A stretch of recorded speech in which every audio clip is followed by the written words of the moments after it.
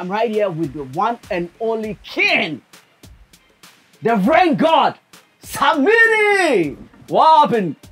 Chief, welcome to MVC, man. Thank you. Yeah, I'm loving this. Good this to see movement. you, man. I mean, per informal way because for vibes, I informal, just a pito house. I know, definitely, man. I think even share this. I chanced on you on several interviews, and one thing you've been talking about is your communication with God. All right, and it's so amazing because myself, I studied African studies in university, and of course, I believe in God, and of course, the way we talk to Him. I just want you to take us through how you communicate with God, even though we friend in Yami, no be in Jinaho. But eminent people like you, great people like you set as role models. All right. So anytime you speak, people can take your path, and maybe it'll work for them. How do you communicate with God? Well, I am of the belief that if you are talking to God, you as a child of God should be able to deal with God directly. So I am not of the school that you need somebody to intercede on your behalf before you reach the ultimate maker. So I talk to God directly, basically. You know, I don't think it's bad to have a spiritual father or like a spiritual guide, or somebody that would maybe help you build your career or channel your path. Yeah. But I think that from my experience, right from childhood to now, I've never really felt that someone needs to lay their hand on my head before I can be prayed for, before my problem can be heard by God. Because if God is all knowledge, all power, He should hear me, or He should know about my problem. Exactly. And maybe if He does not think that I want it solved now, I should be able to tell Him because He knows about my problem. Exactly. And then I'm sure He will hear me. And with that, I believe it's worked for me over the years, that I've never had to doubt when I ask God for a favor. Okay. No matter how long it will be for. Wow. And then sometimes too, it happens too fast than you even thought it would. Wow. So, all right. That's amazing. Of course, a lot of people will be asking questions. All right, get big guys, superstars. All right. Do they chant? Do they meditate? Do you practice placidity? I meditate. You meditate? Yeah. All right. I don't veer towards any specific routine or any chant per se, but I like to just do quiet times, by myself, with myself, and just reflect, and then allow the mind to wander, because the mind is a very powerful tool. Exactly. So when you shut the eyes, the mind has its own eyes, and then so if you are brave enough to shut the eyes for longer than regular, the mind opens another eye. Exactly. And then you start to delve into spaces where if you're brave, you can wait a bit longer and then you see further. Exactly. But then if you get shook, you just open your eyes. I mean, don't go down. All right, that's amazing, man. Deep, of course, that's deep. deep, man. Yeah. So we're just talking about communication with God, with the man himself, Samini. And of course, man, we are still jetting off to another question right now. And you know what? I just want to ask this. Since you rose to fame, has any moment or anyone brought you to the pedestal where you have to prove yourself again? Well, in my journey, I think around 2012, 2013, there was the shakedown again for who's relevant in the dancehall space. Crazy, and man. Who's old school and who's too old and all of that stuff. Exactly. So I think it was an amazing opportunity for me to reinstate the fact that I've not gone anywhere, and I still have so much on my belt to give. So it was an amazing experience, an amazing opportunity, and I took advantage of it. And here we are today, 2023. I'm still running things. Still relevant. Good vibes. All right, let me go deep a little bit. I think the Guinness eruption, I was really present. I saw people really singing to your song, and I realized that this person does not belong to wearing a different t-shirt. But he was telling you, I swear, Allah, this be the man. What prompted you to give more? Because that day, the fire was too much. There had been newbies new fans of the industry, new fans of the genre who don't know the full story. Yeah. Who have been sold a certain fallacy based on how people want to beef, which is all allowed. It's dancehall. You pick on people when people respond. So if you don't respond properly or strategically, you get kicked off the cliff. Exactly. So I had to come with, you know, a strategy to prove that it's not really about how many negative chants you chant from the crowd. It's more of how I get to engage you for you to stop the chants and start to sing my songs before I go off stage. Your chants don't get me to go off stage. Your chants would call me to engage you. And then eventually after one or two, you would now want to give me an audience to hear what I have to say. Exactly. Yeah, so... because I was there right there, and that day I think I was a little bit emotional because you proved yourself again and again, and everybody realized that, no, that was the king. That was the king. I'm not exaggerating just because of this interview. We were talking about school and everything. Yeah. And we knew you took that bold step to get into school and everything. I commend you for that. Congratulations for doing that, of course, man. Being in the industry and getting to school, I think is one of the most challenging things that a person can do, or maybe a superstar will do. All right, I want to know, what are some of the eye-openings after graduating from GIMPA? I think every individual, if you get the opportunity to go through university, you should take that advantage, because the university in itself is a mill that when you go through it, you have no choice but to come out with certain traits and certain, you know, attributes that you naturally would apply in your day-to-day dealings with people in your various endeavors. So from business to stage to off-stage activities and everything, you would know how to segment stuff, how to prioritize stuff, how to add value to stuff. You would know what it means to do SWOT. So you know your strengths, your weaknesses, your opportunities, your threats. And then you see how to, you know, align all of these so that you put them to the best of your advantage and grow. So basically, Brand Samini stands to benefit from the school that Emmanuel Samini went to. So tell us about your presidency at SRC president at GIMPA. Did you get it just because of your fame, or you just watched the whole scenery and you said, okay, I can be the president of GIMPA?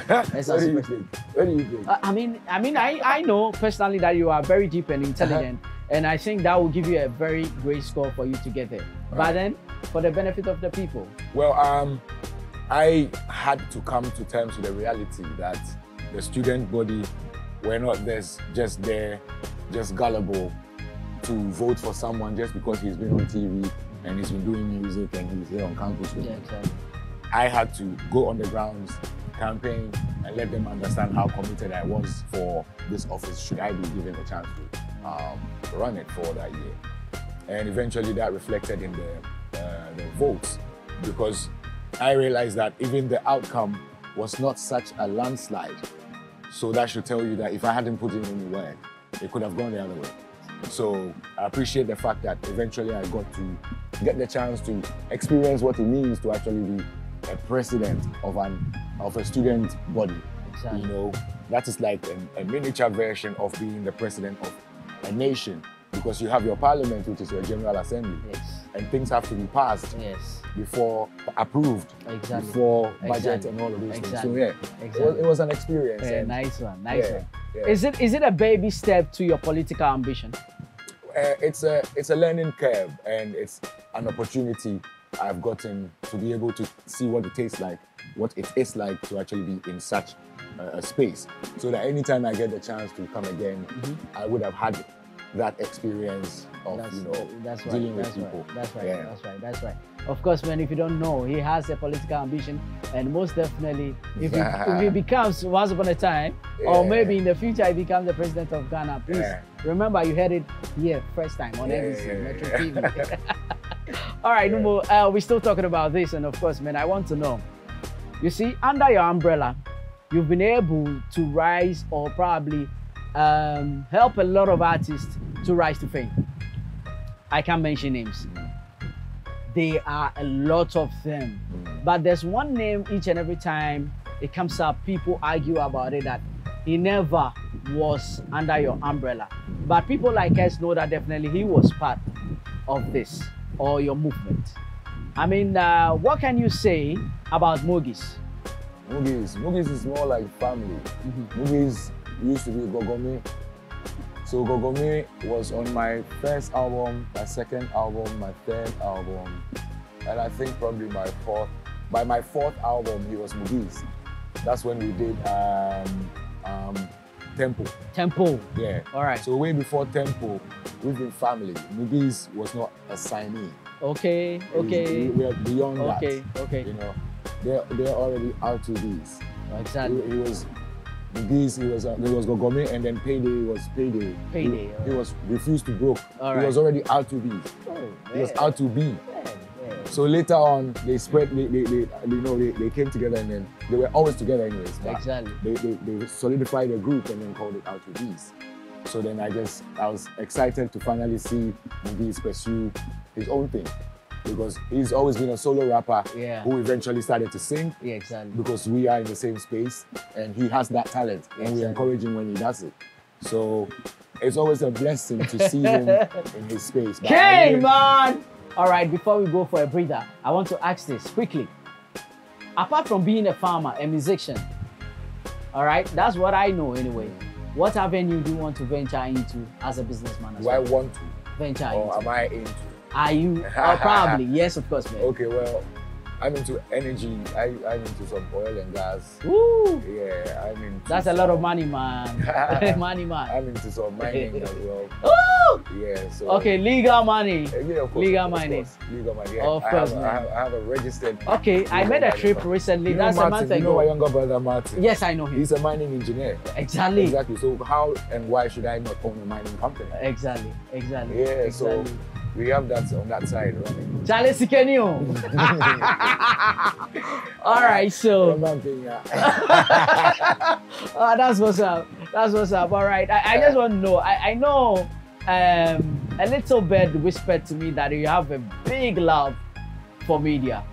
And once upon a time, or maybe in the future, you are going to come up with a media house as a flagship. Of course, high grade multimedia. Hey, I'm Chalade inside. Yeah, of course. No, I mean DC boy. I mean not DC boy. No, you just automatic. So high grade multimedia. You have high grade TV. You have high grade radio. You have high grade online. All of that. Everything. Yeah. When is it coming? When is it coming? It's like the politicians would say, it's in the pipeline, right? But I have a lot of young guys approach me. Yeah. Tech savvy young guys approach me with various innovative ways of, eventually landing with something like this. So I like to use this opportunity to say the doors are still open to the tech savvy guys out there who have futuristic ideas that we would want people like us to drive for a collective gain. Let's go. Things like that are generational wealth. You put it down there, and then 500 years down the line, your family, my family, everybody's smiling still. Anytime I see you, of course, man, there's one song that rings in my mind. My own. The time of the day, nobody there. And it's for that, man. But the moment you dropped that song, right, I think I took to social media and I did a short video of it. And of course, Minya Girls Bless It too. It's a beautiful song. It's a beautiful song, man. God bless you as well. Because I don't know how it came by. What motivated you to write My Own? I think, like I said in a previous interview, at every artist, at a point in every artist's career, you face drought. Yeah. At every other point, it happens. That's if you believe that you're in this for good. Exactly. There's times where you face drought, where you get the opportunity to sit back and watch what's happening in the scene, enjoy new songs, soak new energies, and not necessarily counter produce. But in doing that, you get to enjoy fallow period and get to have some vibes. So that's what happened to me between 2014 and 2017. So after that, I thought, okay, you know what? Let me give them something. Let me drop something that will touch my, fan base who love Odonyum, and you know, touch the women, touch something that would. You've always touched the woman, because that's my core fan base. Exactly. So after a while, to come back in the scene, I needed something that they would gravitate to, so that it will naturally grab the mandem. Exactly, the mandem. So there's a story on about my own actually, because when I got the rhythm from a very, very experienced person in the space who understands music. So I wrote some lyrics on a phone. I was in New Jersey then. I wrote some lyrics on the phone one hot afternoon. Ordered for an Uber, straight to my studio. Got to the studio, getting off from the car, the iPhone falls on the ground and then the screen cracks. And then now all the lyrics that I wrote is all gone. All I remember from what I wrote was the tune oh man! And the fact that the chorus says my own. So these two things I had, but the rest of them, and then the studio time was also just for 2 hours. So I had to now revisit myself and then say, you know what? Let them play it, freestyle, whatever comes. Yeah, so half of my own was from top of my head. Yeah, that's one of the special sides of the music. So then the next day I came back and I wanted to redo it. I tried to fix it properly and do it. And then we compared the two. And the energy in the first one was better. It sounded better. It sounded great. It sounded more natural. The same happened when I did the song with the Korean Ponsa when I did the audio. Exactly. I did the freestyle, came back the next day, redid it, and then they liked the first one. Exactly. You know, so my own, I almost lost the lyrics. So I almost lost a great song. Yeah. But being still. so good, I refused to forget it. Yeah. So the rest of it came, and then I happened to sing that. I normally hear stories like this, especially they tell us the songs that you really get the time to write all the lyrics, pen them down. It's not going to blow you like the one you do it from your heart or maybe a freestyle. The ones you do with free spirits, now you're not too restricted, they end up blowing. All right. Yeah. All right, so people, if you are watching this, the legendary Samini is confirming this right here on MVC. And of course, man, this is what we do all the time. This is what we do all the time. Now, we are just enough to good vibes. It's all good vibes, all right? Your new single, man, is so amazing. I listened to it this morning and I was like, yo, the man is really back with some fire. After school, he has really studied the terrain and he said, okay, I'm coming with good vibes. Good vibes. And I see all good vibes on your social media, mingling with people. I mean, all smiles and everything. It speaks for itself. I think your PR team is doing a very great job, and I have to give them a very, very great honor for doing such a good job. Because the social media itself is talking about good vibes. The pictures are talking about good vibes. And probably we just want to talk about good vibes. Can you give us some highlights about the release party, everything that went on during the release party? Yeah, so Good Vibes is special to me because that's like my official return to the stage after the 3.5-year break that I took. It was a break stroke, no break, because within that break I still released the EP. Exactly. Yeah, that had a fear on there, it had medical on there. Woo! You know, so that fear video is on fire. So the Burning EP, I released that one while I was still in school. So all those projects came. But Good Vibes, I did without any pressure of you have project work coming, you have a lecture tomorrow morning, or you have to jump on a So Zoom you recorded that when you were in school? Yeah, I recorded Good Vibes after school. After school, okay. But most of these projects I did in school, I know the pressure when you're trying to divide your attention. Exactly. And I know the feeling when I was doing Good Vibes, when I could just look back and see that my certificate is lying there intact and I don't have a class tomorrow. Exactly. So the freedom, eh? Yeah, I can do studio till morning and sleep all day. And just chill.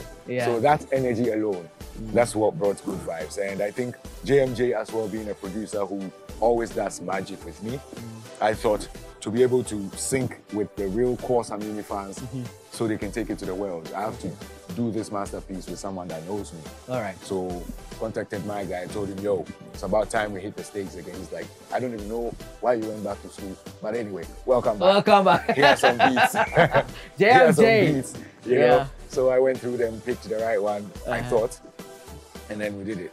And then I shot the video in Dubai, and that's also ready in the pipeline. Video will be coming out soon. I'll share a snippet of the video with you guys here. Exclusive. Thank you. Exclusive. But to the fans out there, it's a challenge to get someone to subscribe to that YouTube channel.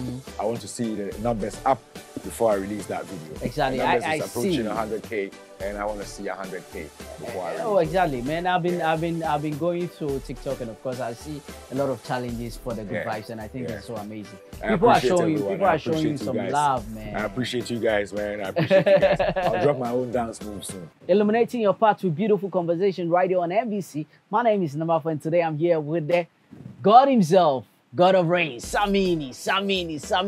But first of all, before I move on, happy birthday to Sha Awale. Yeah. Anyway, of course, man, it's his birthday still, anyway, man. I think the week we're gonna celebrate the whole week for him. Yeah, he's actually my running mate when I'm doing my your campaign. my political party. So Right. he's my running mate. So shout out to my running mate. Happy birthday. Sha Awale. Our political party Be the name. protesters party. Protesters party. The protesters party. Oh my God. Our slogan will be, if we run away, we will come again. Yeah. You if you show us anything. Anything, yo. You don't see protester. You see protester. But that's a beautiful thing. Make up yourself, my vice president incoming. My guy. All right. I normally follow him, and of course, the whole nation, the whole world follows him.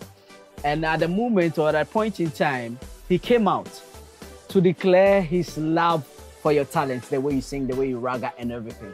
How was the feeling coming from Shatawale? It wasn't news to me because I know him.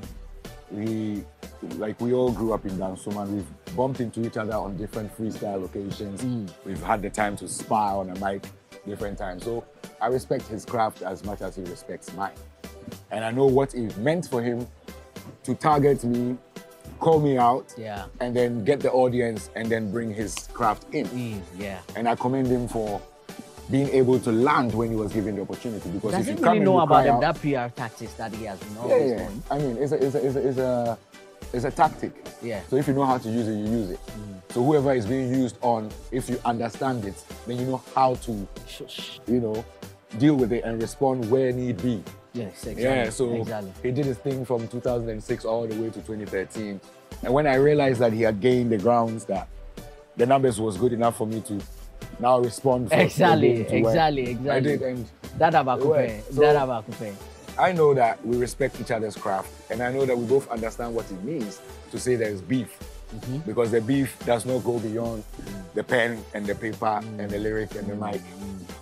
Sometimes the fans and the fan armies take it to an extreme end, and then it ends up in negative results. But what we look out for is the people to support the movement, support the music, and then now I say football game, everybody in their team, my show. Exactly. But they don't just say the booming and I say So yeah, big up yourself, SM. Big up yourself, High Grade, big up Beam Nation, big up Sark Nation, big up all of them. My word. It's all like, all love, man. Yeah, all love. The armies. You guys have to know that on the top is all love. So when you guys you go feel day top, day each other top, but it should end there so that we don't see any blood. Let's talk about the creative art in Ghana. What do you think will be the success key to open for our floodgate? The creative arts industry now, first of all, now that we have a ministry, I think it's a good step. It's a step in the right direction, so that we know that there's an office that we can collectively access and then take our problems to, and then see what there is there, what opportunities there are to access. But on the bigger picture, I think we need more than just an office. We need real infrastructure on the ground. Exactly. Auditorium. The National Theatre has run down. The Conference Center has run down. It's only private entities who own a few things that we can use to do all these shows. So it's becoming like too many people chasing just a few event venue owners. So it makes them use monopoly to overcharge us in the system, which is making it difficult for people to do events that could have been handled so easily.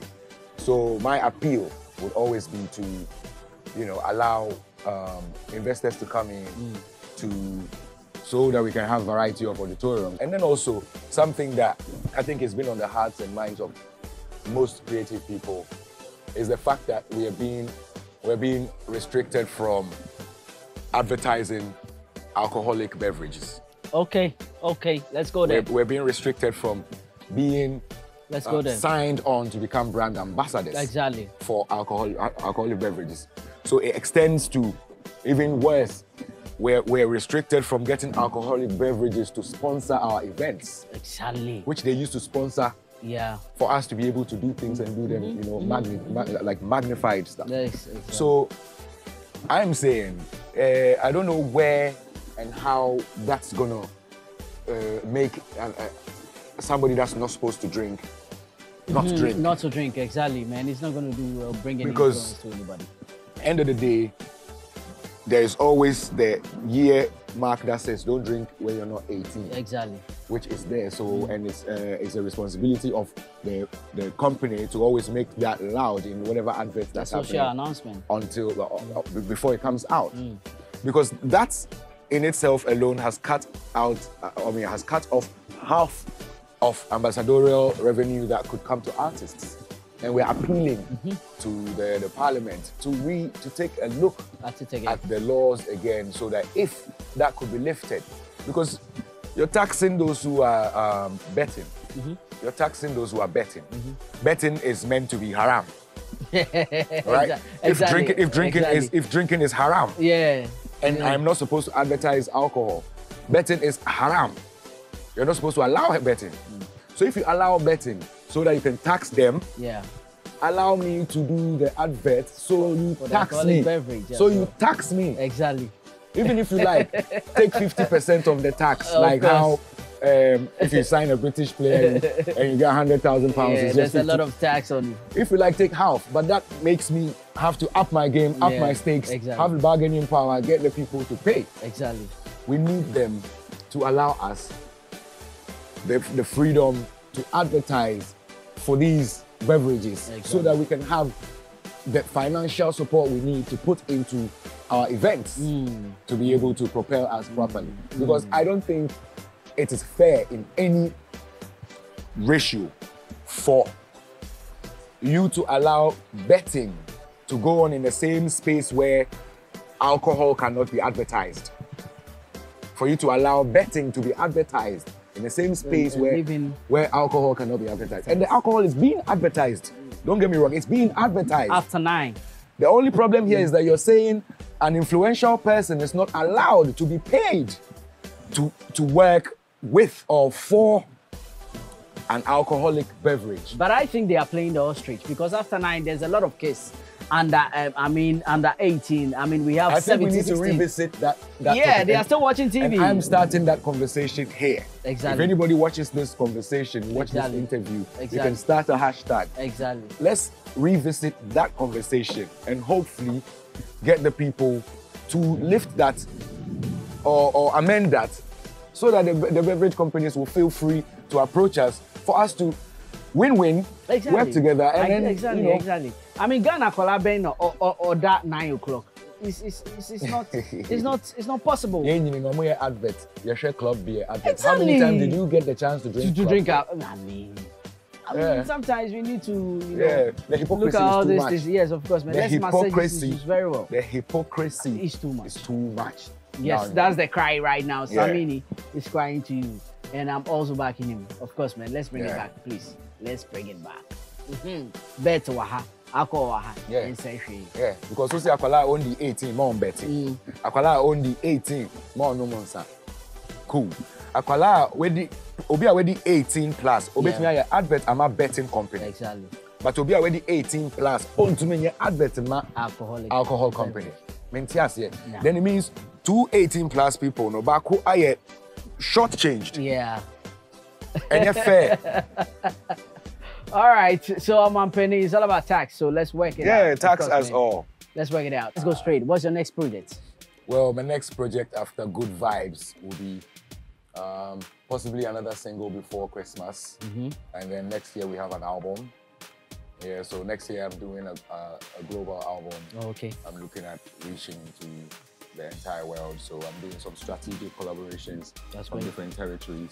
So it's going to be an interesting one. Great. That's where I sit and what I know I have already recorded. Yeah. I think it's gonna be a good one. Okay. So that's for entertainment projects. Of course, watch out for more material from brand Samini. All right. And then business-wise as well, we inspire the youth to still embrace agriculture and don't sleep on it. Okay. And this year we've been blessed with a lot of rain. All right. And if you have land back home, go down there and start something. That's right. That's right. I remember you did a project in Dancehall way back. You indulged yourself in cleaning, of course, when the whole, the neighborhood back to doing that cleaning, and also you climax it with a concert. Is it going to happen in this year? We're looking at bringing back that DC stage, that DC carnival type of energy. But that's Samini Fest. Okay. But Samini Fest is now traveling around different parts of the country. Oh. But Samini Experience is December 24th, and that's more an auditorium kind of thing. Yeah. Which this year we're looking at twisting it differently with different ideas. So I'm still planning with the DC stakeholders. Okay. People like Ancestor, the Laureate, and then the rest of the crew. Bobby Steels, big up yourself. Big up. The whole team. So that we plan the right time to keep an annual street show in DC. Big up yourself, last one, wherever you hear this. Yeah. That's what's up. So DC outside open air show will come, but we need to do it and do it right. And we need to get the right people on board to make it happen. All right, that's wonderful. That's wonderful, of course, man. A lot of people are watching you, I think, across Ghana and everything, man. I just want you to drop your socials so they can interface with you. So if you're trying to find me on Twitter, or X as we call it today, it's Samini_Dagati. On Facebook, the main page is Samini, all caps. And then the fan page is Samini_Dagati as well. It's Samini_Dagati on every other platform. Go follow. And then also subscribe to my YouTube channel, Samini. And watch out for the brand new video, Good Vibes, to hit you pretty soon. All right. So before we leave, I want you to drop your final words before we leave to the people. Final words. Go out there, reach out for the highest grade of everything you're involved in, and make sure you get it before you come home. Achik. Sa.